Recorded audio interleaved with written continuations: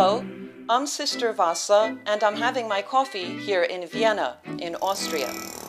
It is the 6th week of Lent, which means we have almost reached the very end of the long fasting period. Please excuse the construction noises you might be hearing during this episode. You see, we're having a room prepared upstairs for our Greek costume designer Emilios, who, as I mentioned in our last episode, is being released from jail next week.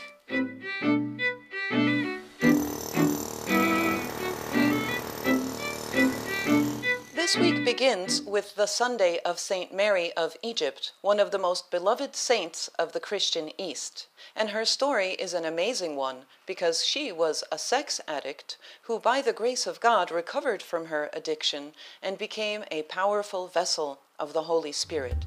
This is her story.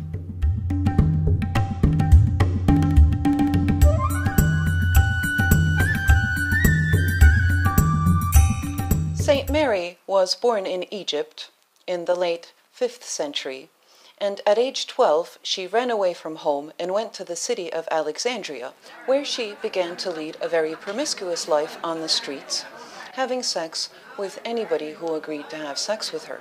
She was not a prostitute because she took no money for this. And it wasn't because she had money. In fact, she lived in great poverty.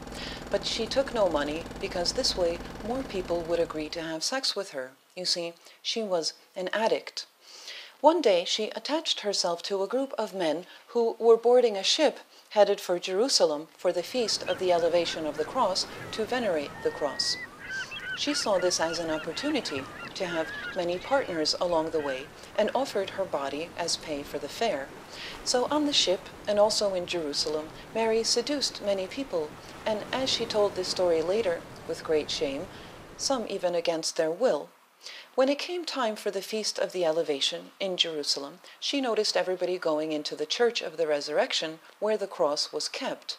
And she also tried to enter the church with a crowd of people, but suddenly some invisible force was blocking her way, so she alone could not enter the church. Every time she tried, she alone was pushed back. Finally, exhausted after many attempts to enter the church, she backed away into a corner near the entranceway and started thinking, why is this happening? And suddenly she was struck with an overwhelming sense of grief and shame as the thought came to her that it was her way of life that blocked her from entrance into a holy place. She began to weep, and after a while she noticed an icon of the Mother of God near the entrance, and she started praying to the Holy Virgin, saying, "Please, Mother of God, help me and be my guide, and I will start a new life. Just show me the way."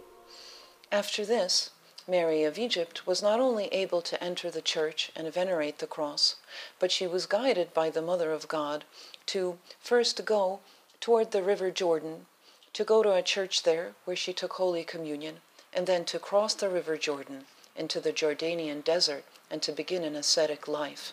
Now, for 17 years, the first 17 years, Mary of Egypt in the desert had to fight the fiercest desires and vivid memories of her sexual experiences. She also missed the taste of wine. She could sometimes hear enticing music that she enjoyed in Alexandria. And all these things, these compulsions that she had to return to her old life, would really torment her. And then she would ask for help, and she would prostrate herself to the ground many times. And when she did so and asked help, especially of the Mother of God, she would suddenly feel that she was enveloped in light, and the compulsions would leave her. Now, after 17 years of this repeated battle, she found complete peace. She was discovered in the desert after she had spent 47 years there by an old monk named Zosima, or Zosimas, who had been disturbed by thoughts prior to this that he himself was very accomplished in the ascetic life, and God revealed to him this woman that became like an angel, that he actually hadn't accomplished as much as she did, because he saw her not only walk on water across the Jordan, but it was revealed to him also while she was praying that she was elevated above the ground, and she also showed him that she could read his thoughts, she knew his name before he introduced himself, and so on. And despite all this, she had great humility. But we have to cut our story short, unfortunately, because we would like to say a few more words about addiction. I'm addicted to you, hooked on your love, like a powerful drug, I can't get enough of. Lost in your eyes, drowning in blue, out of control, what can I do? I'm addicted to you. This story presents us with a wealth of topics, like the power of repentance, the role of the Mother of God in our lives, but we will talk today about the power of addiction. And by that I mean a clearly defined obsession with one thing to the point that we are powerless against it, even when it begins to destroy us. In the life of Mary of Egypt, we see that addiction turned out to be a gift. Her journey of addiction and the ensuing battle against it brought her to the knowledge of God and to profound self-knowledge.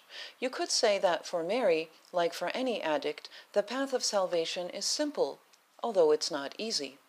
You can compare it to the simple situation of Adam and Eve in paradise. There was just one thing they couldn't touch, the tree of knowledge, and by not touching that one thing, they could have paradise.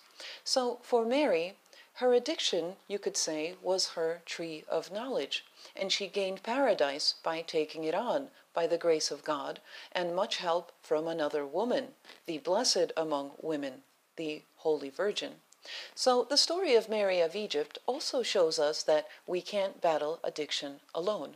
Today, people don't usually battle addictions in the Jordanian desert, but those who do successfully overcome addictions, and many people do overcome addictions, depend on 1. The grace of God, and 2. The help of other people in various 12-step programs where recovering addicts, those who are already recovering and accomplished in their recovery, help other less experienced addicts. So if we do suffer from addiction of any kind, we should not hesitate to reach out to God and others who can help us, because the addiction could open doors for us, doors to God and to self-knowledge, as it says in Romans 8:28. We know that all things can work together for good to those who love God. All you need is love. That's it for today, ladies and gentlemen. Saint Mary of Egypt. Thank you.